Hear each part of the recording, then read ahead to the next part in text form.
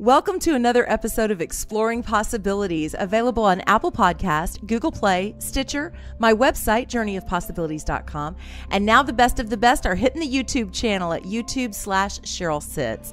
I am Cheryl Sitz, your host. We're right here every week. We have some of the most interesting, inspiring conversations on the planet. As you know by now, my mission is to explore holistic spiritual ways that we can transform life from the inside out. If you like what you hear, please support us so we can keep these coming to you. We would really appreciate it. You can do that at journeyofpossibilities.com/support. Our show and website are the skillful creations of tech shaman Mario Rosales of Tech Life Balance. And Mario can help you too in lots of ways. Tell us one of those, Mario. Well, Cheryl, how I can help your listeners is, have you ever had a computer crash on you? And then how about recovering all those emails? Or you get a new phone and you're struggling to get all the configuration set up for all that, to get all your emails, your calendars, and your contacts, or maybe you lost your contacts. I have a solution where it synchronizes your computer, your phone, your new phone, your tablet, or anything out there. And remember those viruses that sometimes come through your email? But that's the other part that this system protects you from. It scans the email even before it gets to you. And also in case if you're, for whatever reason, you get one of those viruses that sends out emails, this system even scans the outgoing emails. So there's a lot of stuff in this one solution, and it's only $15 a month. Go ahead and go to techlifebalance.net or mariorosales.net and find out more information on the email service. Who are you? Why are you here? What wonders and opportunities await you beyond physical death? What happened millennia ago to create the damaged earth and fractured societies you see around you? Empowering, enlightening, internationally acclaimed, the Joseph Communications books offer answers to these questions. Spiritual, concise, contemporary, non-denominational, the communications originate from Joseph, a highly evolved discarnate spirit concerned for you and the future of the planet and its peoples. The words of Joseph and his soul group give you the power to bring light and change into your own life and the lives of others, and to restore the earth. Available in paperback, ebook, and audiobook formats, the communications can be ordered today at www.thejosephcommunications.com, and also from Amazon and other major booksellers. All proceeds are used for further publishing and advertising, and to make the communications available worldwide. We have the most amazing Build Your Own Peruvian Shamanic Experience coming in September, and we would love to have you join us. Have you wanted to visit the Nazca lines and see those for real? Or go to the jungle and maybe work with a shaman of integrity and sacred plant medicine? How about Sacred Valley in Machu Picchu? We've got it all available for you, and you can create the experience you want. You can get all the details at journeyofpossibilities.com/events. Now for today's guest. I met her through my work with Eva Marquez and our Facebook group Harmonic Convergence 333.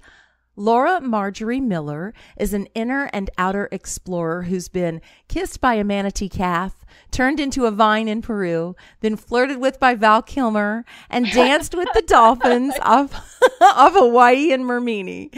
She's been published in Fairy Magazine, Elephant Journal, and several other publications. And she's also got her first book out, The Flagrant Joys of Solo Travel, released this year on Kindle. Laura advocates traveling with our whole body as a way to restore the relationship between humans and Earth. You can find her online at lauramarjoriemiller.com. And I'm so glad she's with us today. Hey, Laura. Hi, Cheryl. That laugh came through. Peru. That was a big experience for me. So yeah, you turned into a vine. I know. We're kind of jumping the gun here, aren't we? Oh my goodness, we're a couple of fairies playing here today. Who knows? Where should we start? Where do you think? I like to let my listeners get to know my guests a little bit. So where do you think would be a fun place to jump in and let them kind of get to know how you became a conscious woman and a world traveler like you are? Well, in the book, I got into traveling through, I'm going to start right off with like this bad relationship that I was in. And that broke me into traveling. And the book tells the story about how I got sort of into solo traveling backwards, but how that became a very healing experience for me. And it was healing in ways that eventually I appreciated the deeper meaning of. And that's why I wanted to write the book, was to encourage people to, especially women, to do this on their own, because it's a way of establishing your relationship with yourself and the relationship that you have with the places that you visit, which of course are in the 3 dimensions, Earth.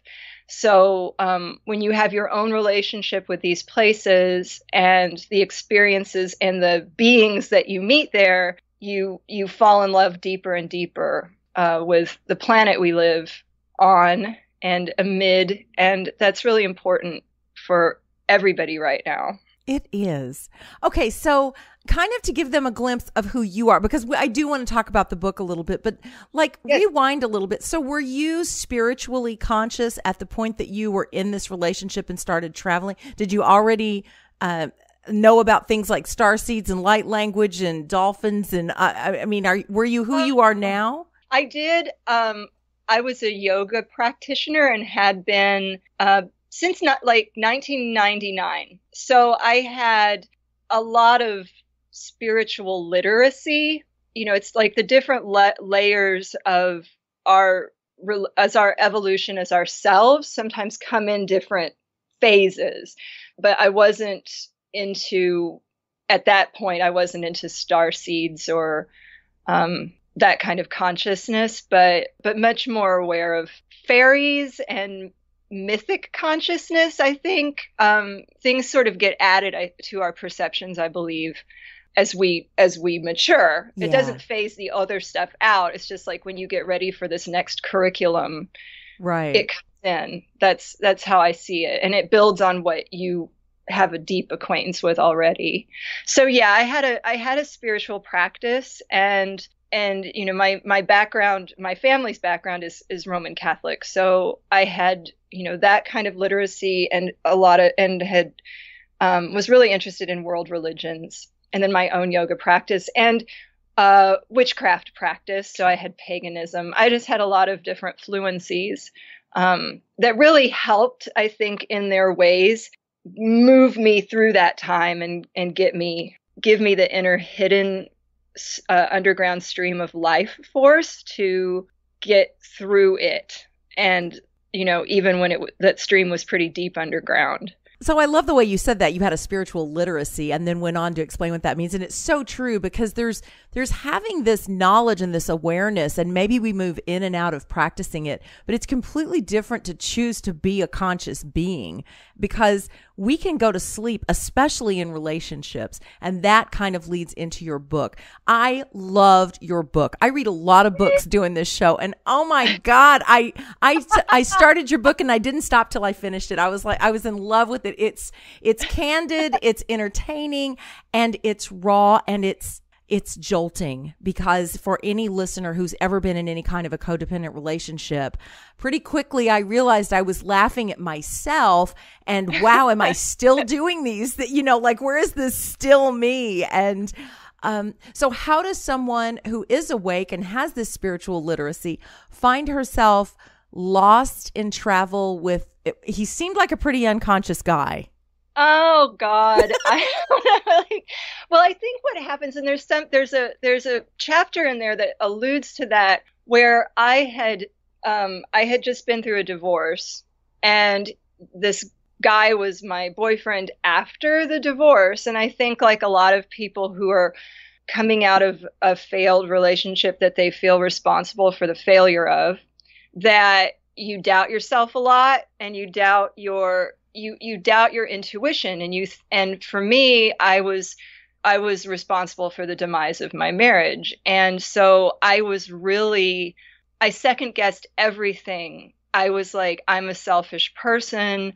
Am I having the right apprehension of things that are going on? And what happened is, this guy, and he tends to, as I watched him over time, he tends to prey on women who are coming out of a divorce or relationship. It's kind of a pattern he has, because I think that he knows that they're vulnerable. So what would happen was, whenever a red flag would get thrown up, I would immediately attribute my initial response to it as, oh, I'm getting this wrong.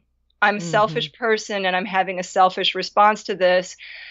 So I was deactivating my own sort of survival alerts a lot, because I doubted myself so much. I doubted the, rightness of all of my responses.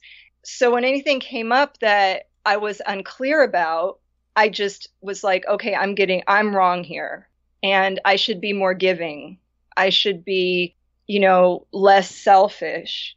And over time, that created a really, really bad situation. It's kind of dysfunctional, and you do a wonderful job of sharing candid stories that are entertaining and amusing, while at the same time being a real wake-up call for the reader, of helping us see where we're doubting ourselves and doubting our feelings and doubting our worth causes us to give all our power away and give our peace away, until we just find ourselves scrambling around behind some guy sometimes, trying to keep up, going, how did this happen? Right?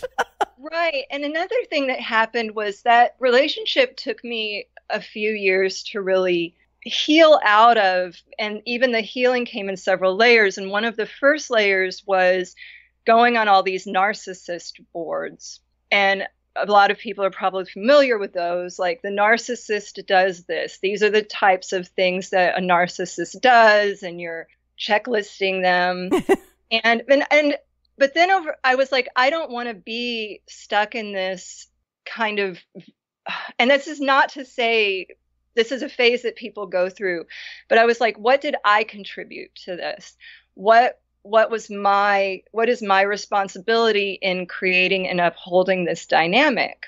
And that was when I really started doing the deep work on myself and seeing, like, when was I involved in a situation where I was trying to maintain some kind of control. And even if I didn't admit that I was, because I didn't want to be alone. And there's a couple points in the book where I mention this. It's like, I could have just left. Yeah. But why didn't I?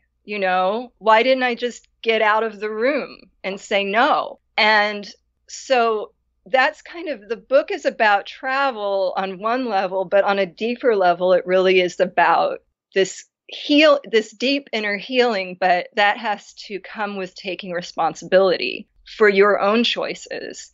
And they do create a dynamic that makes you more and more powerless as time goes on. But that's actually a good thing, because that's the wake-up call. It's like, at some point we go, wait a minute, I've given away so much of myself, I don't even recognize myself anymore. Like, this isn't working. Right. No, it's not. And it's self-harming.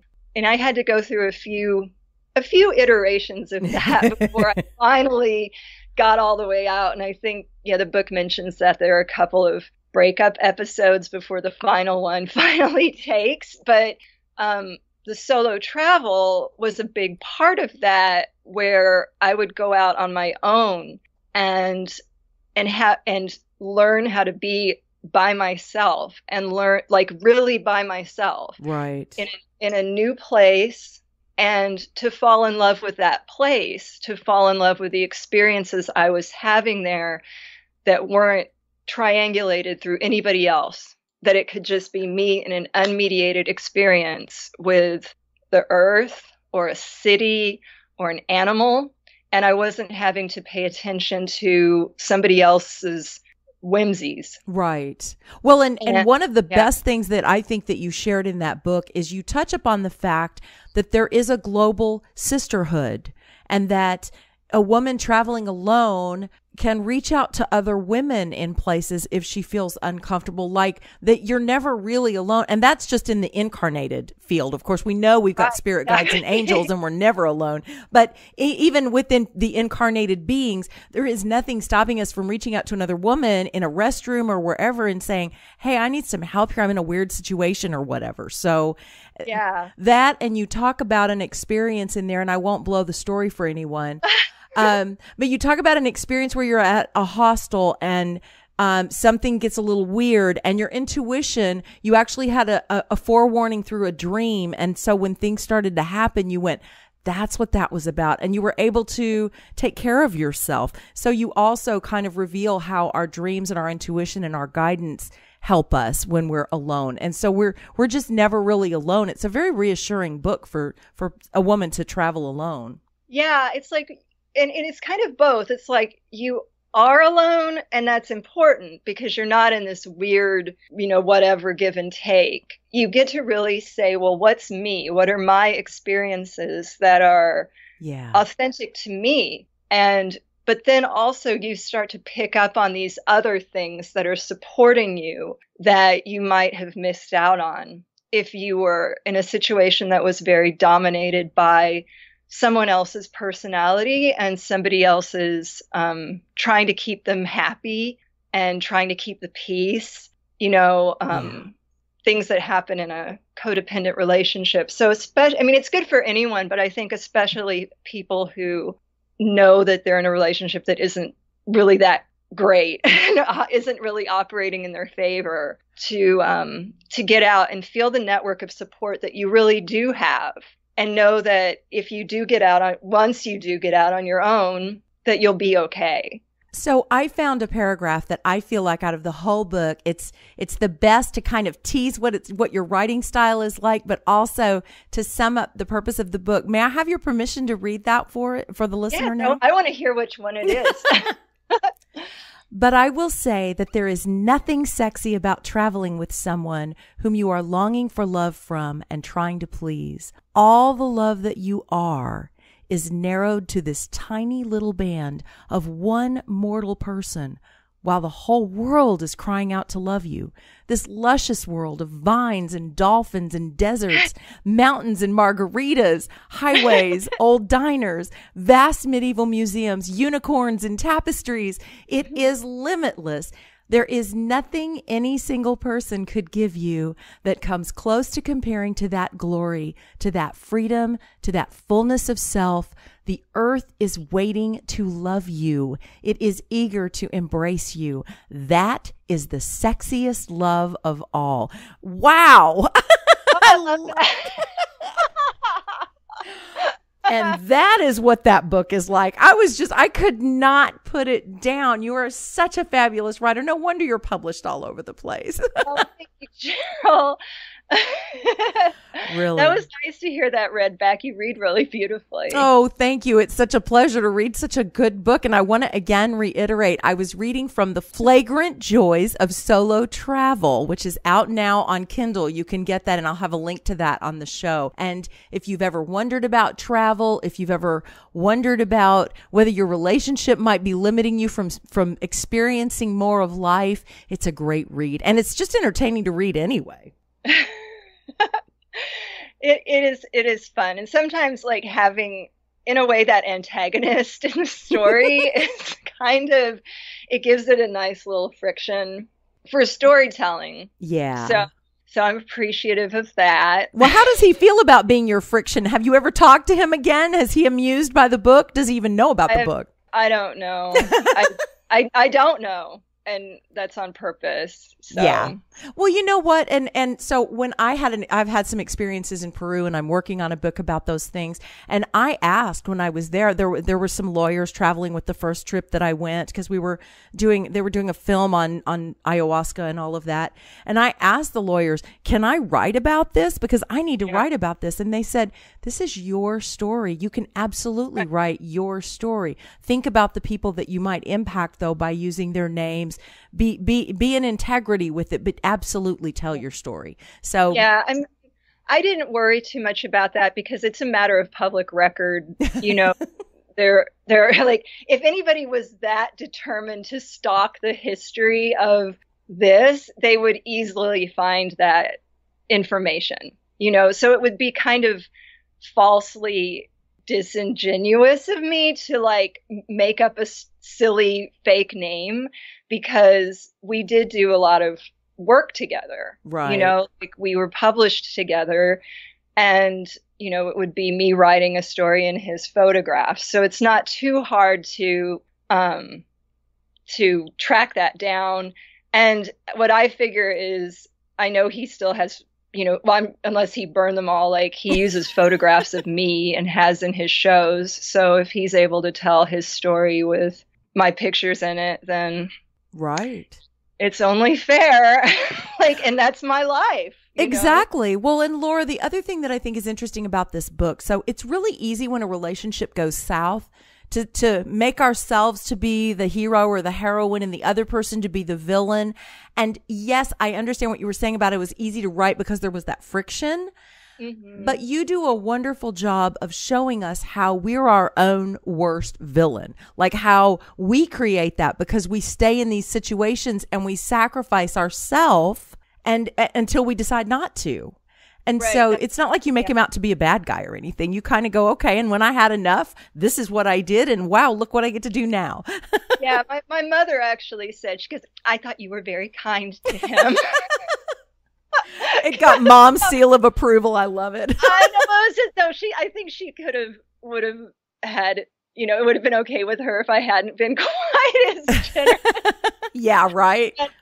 But you do really see that because it comes down to, that idea of abandoning yourself. And, yeah.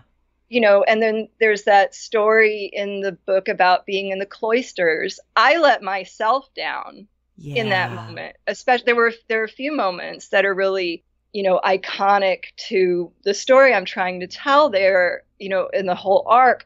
But really, like that moment in the cloisters, it was just heartbreaking because I looked at myself as a little girl and everything that I had yearned for.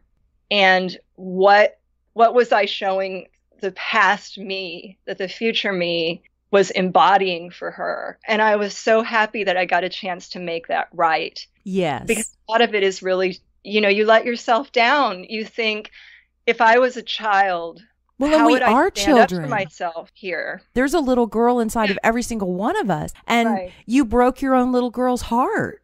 I did. And I did it. It's easy to point, again, like you said, it's easy to point outside and say, oh, I was victimized or whatever. But I'm an adult, and that in that moment, I had a choice to stand up for the little girl inside myself that I am, or to let her down. And I let her down in a big way.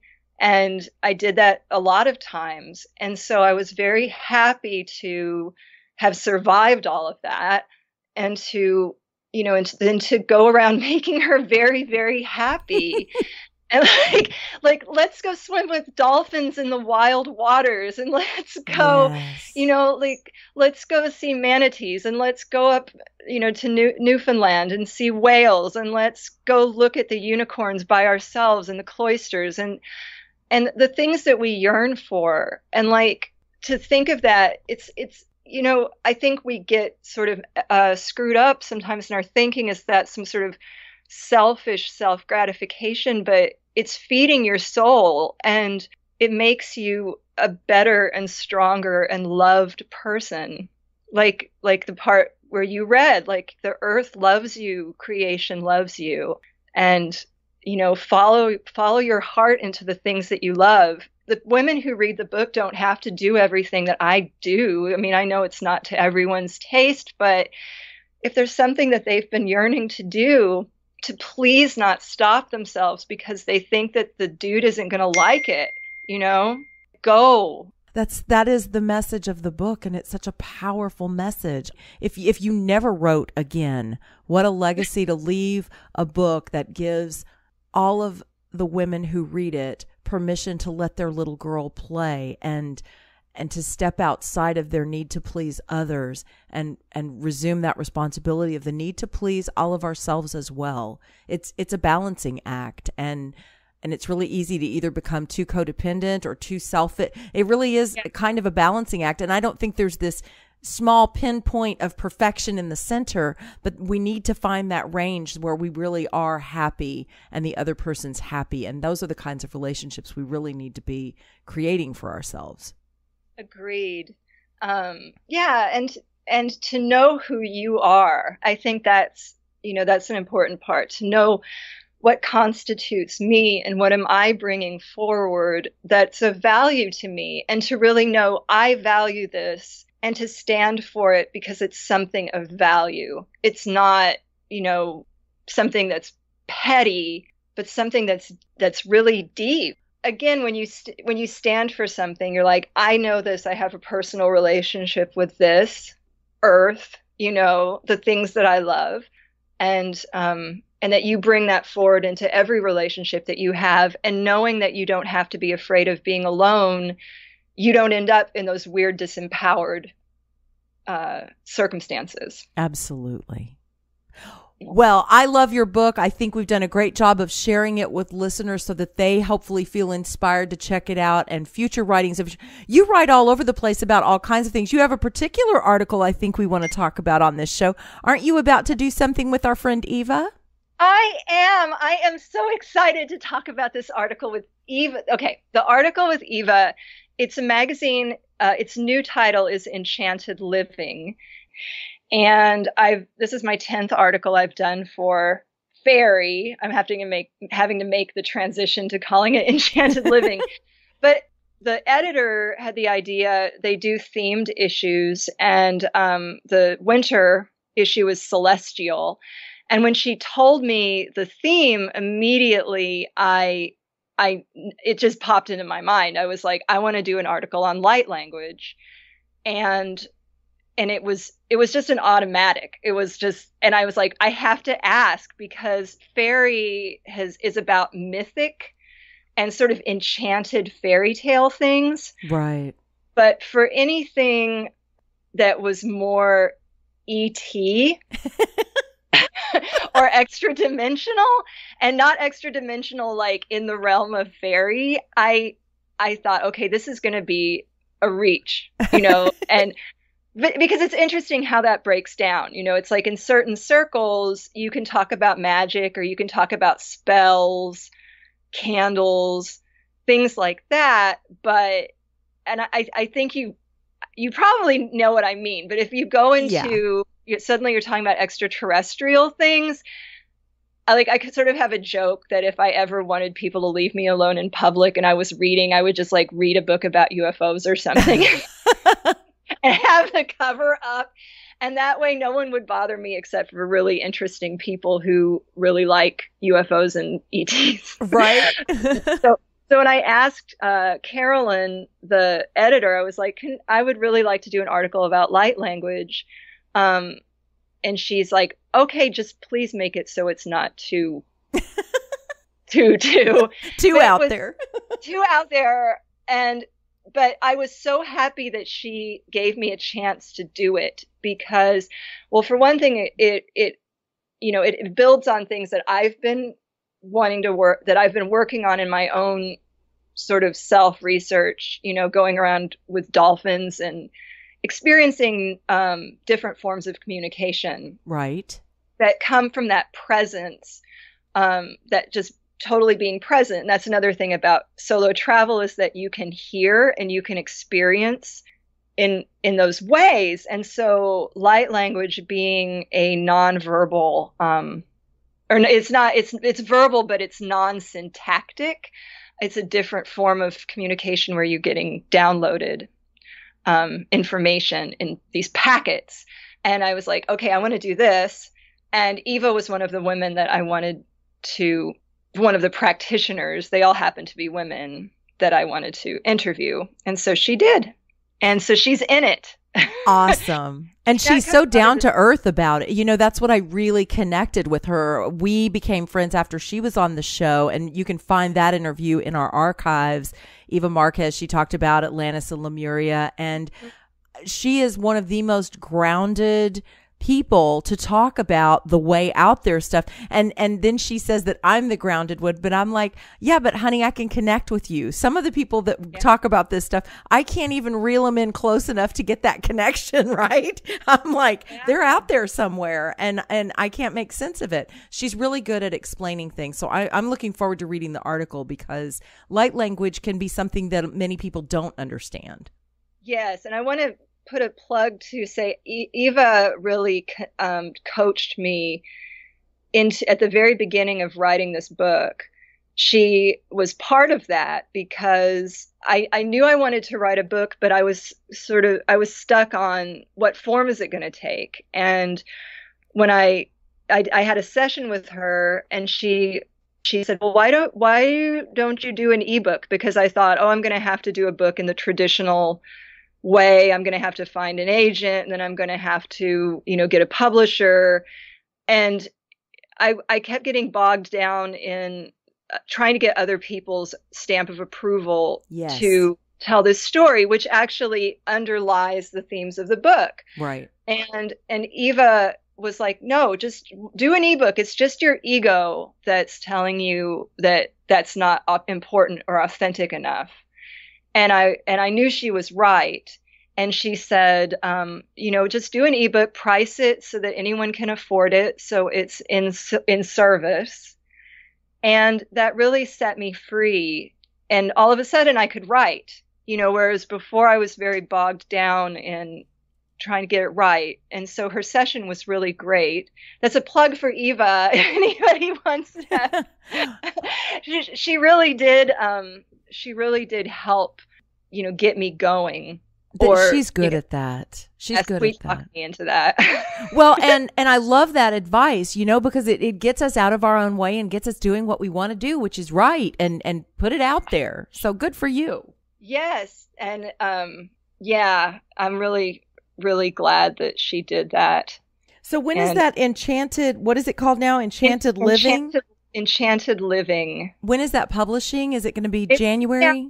It should be December or January, and it'll be by subscription or Barnes and Noble. Okay. Barnes and Noble, it's on the newsstands. It's usually near the fashion magazines is where I usually find it. Okay, perfect. Well, good. We can go look for that. And you've written for Elephant Journal, and you write for some other different sites. So how did you get out of your own way to write, period? Because you write for a lot of sources. Can you really write on demand, or is it a habit, or how does that work for you? I write on demand because it's my job to write on demand, because I actually am fortunate to have a job as a writer at a university. So I get assignments and I work on features for my job. So I'm a professional writer, meaning, and I think sometimes, this is going to sound snotty, but sometimes I think that that's kind of the distinction of like, can you get an assignment of something and write about it? And it's not just because I want to do it. It's like being able to make something, come through. So it is my job. And I get to write more or less about things for my job, about things that I like. But no, I think, I have a background in English. And then I had a job for a long time as a speechwriter for the chancellor of Vanderbilt. And that was a great gig. I got really used to writing in his voice, though. And so, after a while, it was really good. After my job changed, I started writing under my own byline and exploring. And Elephant Journal was actually really good. I had a friend who wrote for it at the time, and she hooked me up with it. And all of a sudden, I was able to. I wrote a lot about pagan holidays. That was something I was doing. Those are all still online too. Like I would do one for every high day, all the Sabbats. And then and so that really helped build me up. It gave me, it helped build my dossier. And even though, now I'm like, okay, I was doing a lot of writing for free. Right. Which now I would not be as inclined to give away content completely for free. But in the exchange of that, at that time, it really helped me build up a name for myself and a confidence in myself as a writer. So yeah, I can write on demand. It might be better or less, like greater or lesser quality, but well, that's quite a skill set. And I really enjoy your writing style. So I hope that as a result of listeners connecting with you on this show, they'll check out your books and they'll check out your articles and get to know you a little bit, and hopefully join us over in Harmonic Convergence 333 on Facebook, where we connect about all kinds of fun stuff. There's so many great people in that community, and I'm just really grateful to have gotten to know you now, and just some of the amazing people that have shown up there. We're already putting together our next global meditation for 2019, so that's going to be fun and lots of stuff going on. So I'm looking forward to playing more with you there as well. Yeah, when you had the last global meditation, I think I mentioned this to you. I was in Costa Rica that day, and Wow. I had been out on the dolphin boat in the morning, and then I came back to my my hotel room, and that was where I did the live meditation with you all. Was that was Wow. the environment I was in. That's I was very, awesome. Yeah, I was happy about that. Yeah. And that's the whole idea. It works wherever you are in the world, you can join us. And I kind of picture us that we're all just these little light beings scattering around on the planet. And for these global meditations, we connect the grid and we really just amp up the light on the planet and the love on the planet. And it's a neat visual to hold, and it's a neat intention, and it's a palpable shift when we do those. I feel a shift, and people continue to tell us that they experience shifts afterwards as well. So we definitely have to keep those coming in the future as well. Absolutely. And I think you guys, the way you curate the community is very conscientious, and it really keeps the quality of intercommunication there very high and supportive. And that's great. With you and Eva and Tom. Well, thank you for that. Yeah, it's a really sweet place that people can go to when they need to dip in and plug into that. Good. That network of light. Absolutely. That is the intention. So thank you for saying that. It's been such a pleasure to talk with you. I could do this forever, but I see we're running out of time. I like to end with a question that I ask my guests to share with listeners after everything that we've talked about. Do you have some kind of a parting thought that you think you'd like to leave with them today? Oh, a parting thought. Okay, this is kind of, when you travel, when you're in any situation, please use your physical senses as much as you can. And when you're doing that, actually that helps amp up your other senses. The more sensitive you become to the physical space around you through its scents and textures, whether you're cold or hot or uncomfortable or luxuriating in something, all of those things help make you more sensitive in so many other ways. And as we all move forward together, know that all of that stuff goes together. Your 3D senses go with your other senses. It's a continuum. And to just use that and to appreciate the beautiful earth that has so much going on that's really special, and to align yourself with those parts of the earth, to believe in her capacity for healing and regeneration, for her endurance, her deep wisdom, intelligence, and survival, when you tend to get down ever. She's really ancient. She really knows what she's doing. So that's beautiful. And she loves us. She really does. She really, really loves us a lot. Let yourself feel that, and just, yeah, as much as you possibly can. It's great. Thank you, Laura. And again, I've been talking with Laura Marjorie Miller. You can find her at lauramarjoriemiller.com. Check out her book, check out her articles. Thanks for being with us, Laura. And thank you, listener, for joining us. What did you think of the conversation? We want your feedback and we welcome your support. You can do all of that at journeyofpossibilities.com/support. And we'll look for you next week on Exploring Possibilities.